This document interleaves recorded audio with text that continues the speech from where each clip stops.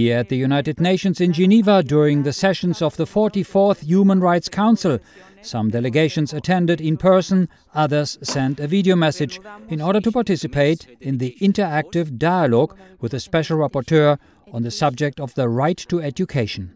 The Holy See noted in their video message that the current pandemic had caused a heavy impact on schools and academic institutions, and that the educational sector needed to be more humanized and offer alternatives to public schools. Humanized education, therefore, does not restrict itself to doling out an educational service, but keeps in mind and has at heart the bigger picture of personal, moral and social attitudes of the participant of the educational process.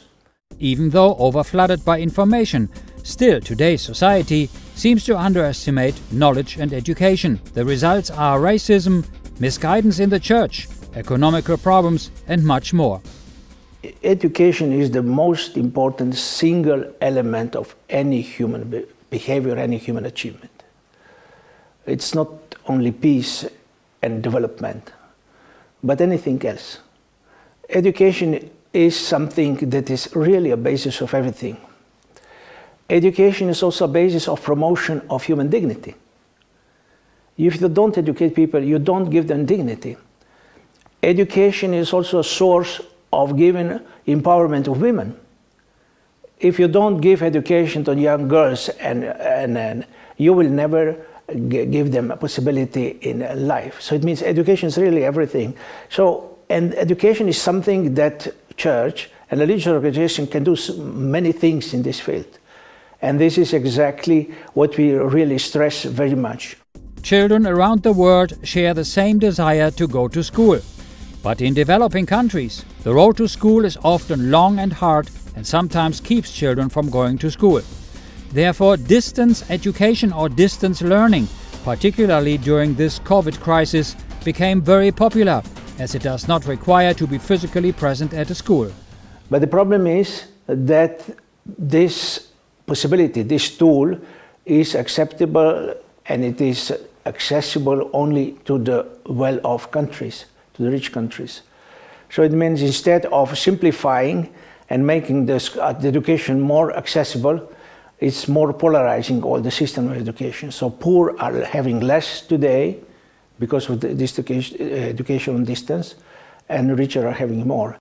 The Holy See emphasized that in order to strengthening the educational sector and achieving the Sustainable Development Agenda, the collaboration of public and private educational institutions would be necessary.